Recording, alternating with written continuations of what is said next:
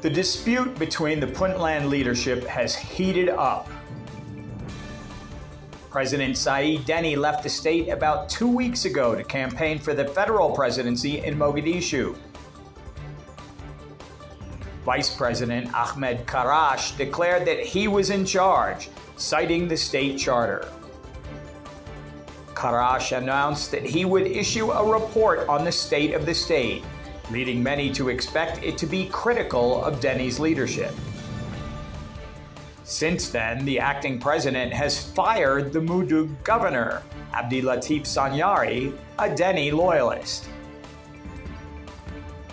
He replaced him with his own man, Faisal Sheikh Ali.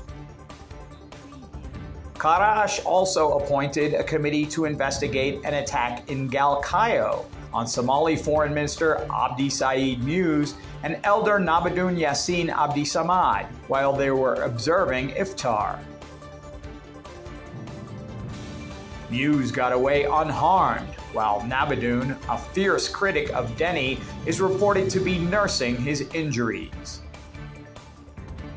Karaash himself came to Galkayo on Tuesday. He has reportedly issued at least 20 presidential decrees since asserting his authority. The acting leader also appointed 18 director generals for various agencies. Karaash has pardoned 60 prisoners accused of minor crimes during the Ramadan period. And he appointed another governor on Monday, Abdi Karim Jama, to run Las Cures.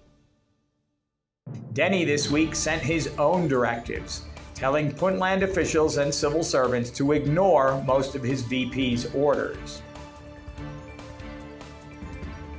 I am the president of Puntland government, Mr. Said Abdullahi Deni, and I am guarding the responsibility of upholding the law according to the Constitution of Puntland. I am here to state that it is not ethical, every action that the acting president produces.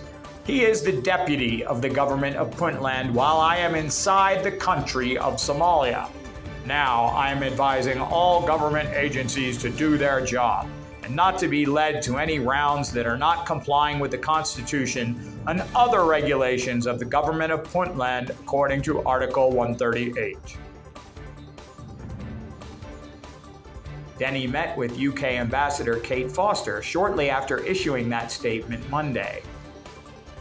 Karaash replied to Deni's post Tuesday, again saying he was legally Puntland's leader. The statement issued by President Deni is contrary to the Constitution and laws of Puntland, and as the president is not currently in the territory of Puntland. ADN TV will continue to report on political developments across Somalia.